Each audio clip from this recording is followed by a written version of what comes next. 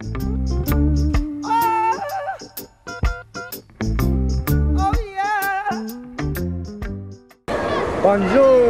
Welcome to Casablanca. This is Brian Cox. Welcome to the One Man Show. While Casablanca is the largest city and economic center of Morocco, it is supposedly one of the least popular among tourists. But don't let this stop you from spending a couple of days soaking in the sights, sounds, and smells of this truly unique city.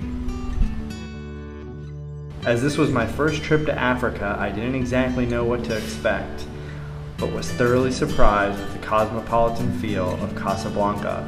Its infrastructure was impressive and of equal caliber to many major cities in Europe. At times, I felt that I was seeing most of the city's 4 million inhabitants before my very eyes.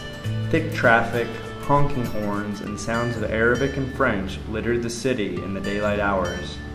It was especially unnerving how pedestrians walked through traffic with no regard to whether a car was coming. It took me a little while to get used to. Generally, I would try to closely follow someone else.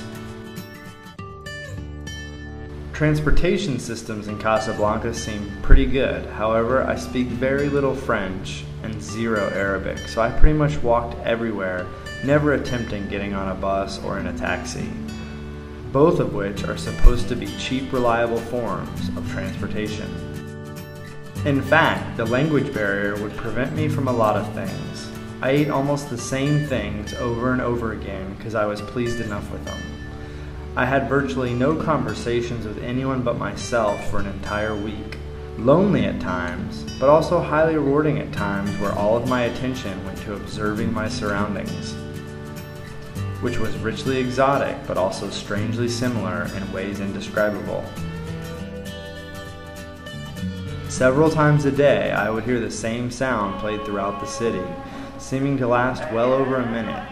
In those days, I would quickly discover that this was a prayer time, as most people would stop what they were doing and recoil to privacy. Because of this, I felt it was inappropriate to film. People watching became the best part of my trip. They seemed to place a high level of importance on friends and family. This could be noticeable in how they would greet each other and spend time together.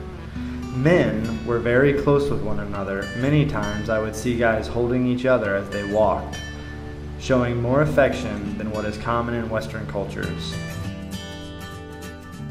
My 6-day trip to Casablanca came about as a requirement for me to get a new visa so that I could continue living in Barcelona.